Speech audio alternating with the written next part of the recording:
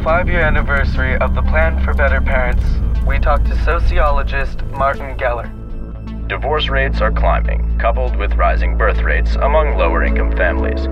Only wealthy parents have been able to afford higher education with the rising cost of living and tuition. Could regulating parental eligibility help disadvantaged youth catch up? Is it possible that fewer and better parents could reduce youth incarceration and create a more diverse population of young people getting educated?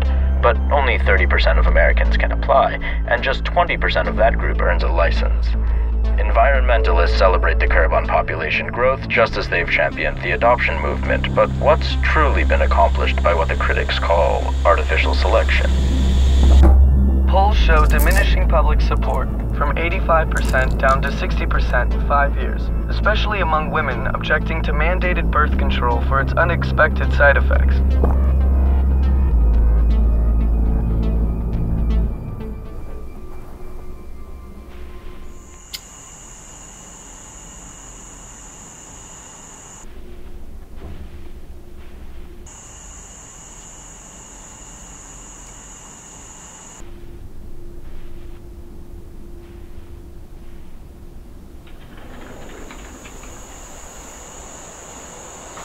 What are you doing?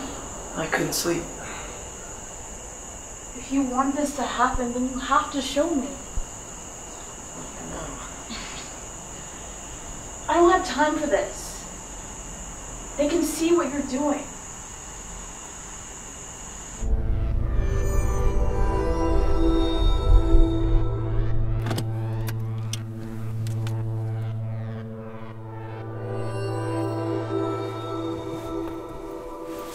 Research shows that marital satisfaction falls after the first child. Tell me why you think perfectly happy couples should want to have children. Well, most people don't want children. It's expensive and risky. Most of my friends are scared of getting divorced and becoming single parents. And they think that bad parenting leads to young people in prison. I want my kid to make a change. Because I remember how it used to be. We all wanted to be parents. And hundreds of thousands of generations before us were able to do it. Most of us just forget about that. How's your day? It's good.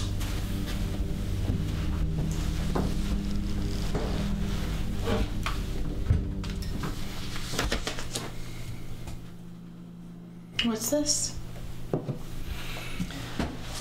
That's in case we don't get lucky. Harry, you have to stop worrying so much. I'm just trying to be realistic. Moving to Canada isn't realistic. We both have our residencies in January. You still don't think we can do this, do you? No, I just don't want you to get your hopes up. Look, everyone says that they don't want to be parents. They say that it's too expensive and that they don't have time for it. But you and I both know it's because they don't think their relationships will last. And say what you will about how fucked up the system is, but if we believe in ourselves, then they will too. Just please promise me that you won't fall apart if they say no. I can't promise you that. I can't plan out my future highs and lows. You know I don't think like that. And you having this backup plan, it just makes me lose confidence in us. Tell me you really think we can do this. I can't. And I can't go through with this. I don't want to have to justify to the government why we should have a kid.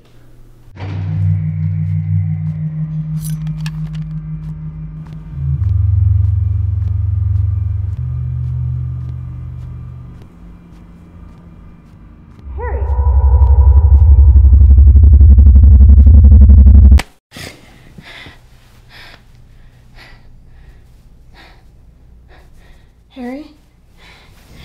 Harry? What is it? I had that bad dream again.